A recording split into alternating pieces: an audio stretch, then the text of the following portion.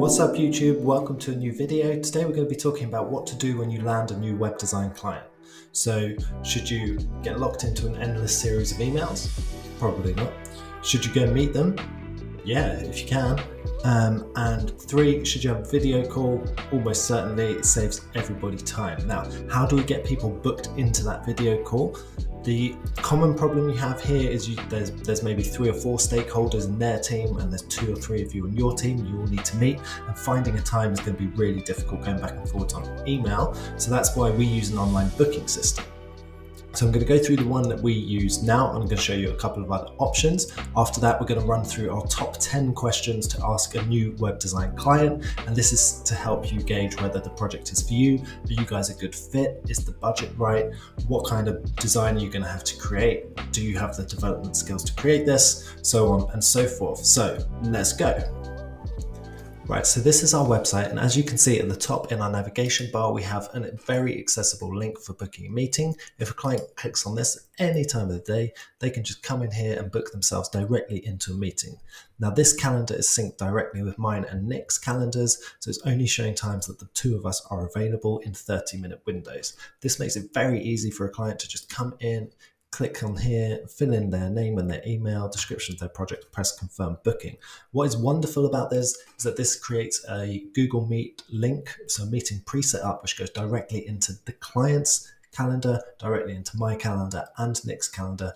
We haven't had to speak to them. We haven't had to have email chains, no phone calls, anything like that. It's just done. So this is the beauty of an online booking system. This is done through YouCanBookMe. So you can see the website here, and it's youcanbook.me. If we have a look at the pricing, we will see that it is $10 per calendar per month. So we pay for 2 of those. This allows us to set up as many meetings as we want. We currently have about 12 where they're broken down into sort of 15 minutes, 30 minutes, 45 and 60 minutes with a combination of Nick and myself, or just Nick, giving clients loads of options. So when we're kind of messaging clients in Slack or an email, we can say, hey, we need to chat about this. Here's a 15-minute link. Just book in when you can in the next couple of days. It's worked really well. Another option you can do is Calendly, which a lot of people use and are familiar with. And I think the UI is a little bit nicer, but the back-end setup was a little bit more complicated. If we have a look at the pricing here, you kind of got either $8 or $12. So it's up to you which one to go for. YouCanBookMe, you see, is kind of directly in the middle, and we just found their support to be a little bit better. There are plenty of different services like this out there, so go ahead and do your research. We just thoroughly recommend YouCanBookMe. We think it's brilliant. So let's get into the questions. What should we ask these clients when we get into that meeting? Question 1. Tell us about your company. Why do you need a website, and what are you hoping to achieve with it? This gives the client a chance to just talk about their company. They will most likely answer a lot of the follow-up questions that we have. So you just take notes as they talk, just quick notes, however you want, and get a feel for the company. It might be something that you don't agree with at all. It might be something that you absolutely love. This is obviously vital. You need to understand what you're going to be designing for.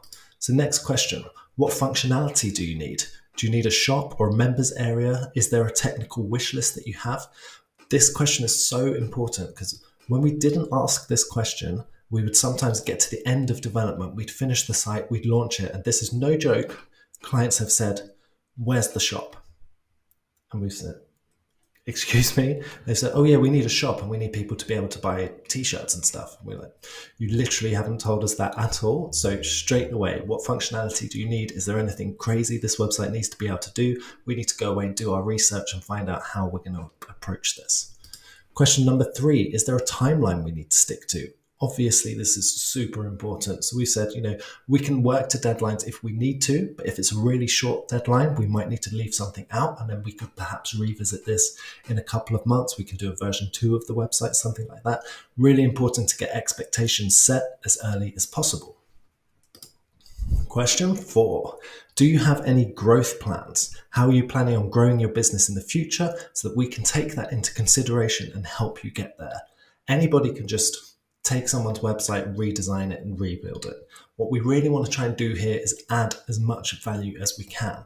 So they may say, yes, we're planning on quadrupling our revenue. And you say, brilliant, how are you going to do that?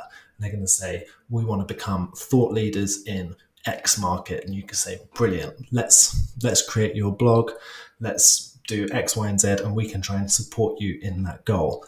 When we do that, we've almost exceeded clients' expectations in the initial meeting. They're really happy. Chances are they're going to go with us.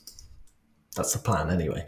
Question 5, what's the main call to action? So we need to ask the client, what do you think you want people to be doing on this site? Is it purchasing a subscription to something? Is it creating a membership? Is it just to find out about your company and sort of understand how experienced you are? Something like this. So we find out what the main call to action is, and then we need to find out what the secondary call to action is. So, okay, once they've done this thing, or if they're not going to do this thing, what's the other thing we want them to take away here? So this might be, just want to show off, the level of our work. So maybe we then think, okay, we should put up a lot of case studies. Maybe there should be, a preview of some of the case studies quite high up the homepage, something like this. Or maybe we need to show off the amazing clients they've worked with. Maybe they've worked with Nike, Reebok, Adidas, and stuff like this. These are great logos to have at the top on the scrolling carousel or something like this. This stuff is super important. Question 7, let's talk about your audience. So not necessarily the target audience right now. This conversation can come later, but we're sort of thinking about somebody's coming to your website. What are they trying to do? Are they coming on here to just get your email address quickly? If so, if you know that's something people have told you all the time, maybe we think about where we put that. Let's not bury it at the bottom of a contact page, which is inside a drop-down menu. This could be they're coming on here because they want to read our articles. So maybe let's put a few of these articles on the homepage. Let's make it really obvious how to find them. So this is like a UX kind of thing. We're starting to think about this. We're showing the client that we understand websites and what people need. And a lot of the time, clients haven't thought about this stuff. So you can kind of prod them and try and extract that information from them. They're usually very happy. So question 8, do you have any direct competitors? Now, sometimes they just sort of deer in headlights and they don't really know. Sometimes they say, yes, we've got 10, here's the list. And you can say, don't worry about this right now, but if you could just make a note and email us in the next couple of days a list of competitors and their websites, that would be brilliant. Question 9, are there any inspiration websites? Are there any sites that you like the look of and you would like to draw inspiration from? And what is it that you like about these sites or you don't like about these sites? Now, we're not doing this to say, oh, let's just sort of amalgamate all of these websites and then we've created yours. We're not definitely stealing stuff. We're drawing some inspiration from them. We're seeing they might show us 5 sites that have got a lot of motion in. So we know, okay, we need to start thinking about animation, interactions, how are we going to factor that into our proposal? How are we going to build this kind of stuff? And lastly, the big ticket question, do you have a budget for this? This stuff is so important. What we're going to do after we've done this is we're going to take this information away. We're going to populate a sitemap, which takes some time. We're going to start thinking about the user experience. We're going to put together a really detailed proposal with a breakdown of costs and all the different stuff we're going to have to do on this project, who's going to be working on it, how many hours, etc., etc. This stuff takes time. We don't want to waste our time. We don't want to waste their time. If they've got a really low budget, then perhaps they're not for us and we can send them off to some more affordable solutions elsewhere. Sometimes they do tell us a budget and they say, yes, we've got X set aside for this. Is this okay? And we say, yeah, that's brilliant. Or that's a little bit low, but maybe we can work with this. There are always solutions. So we need to kind of get everybody's expectations set. And if they don't know and they ask, why are you asking this? We say we need to explain to them that, good design takes time. And we explain to them why it's worthwhile investing in their look and feel. Perhaps we're pitching for a rebrand or something like this. And we can go into detail about why we think this would work for them, the benefits for their business, and why it's a worthy investment. This is really good. It shows that you're confident, you're not hiding away, and you're not just going to sort of email a proposal over and then close your eyes and cross your fingers. So we're just being really confident from the outset. We say, we know our worth. We know what we can do for you. Are you happy with this? So hopefully that makes sense. If you have any questions, of course, please leave them in the comments down below. And I hope you have a wonderful day. Happy website designing.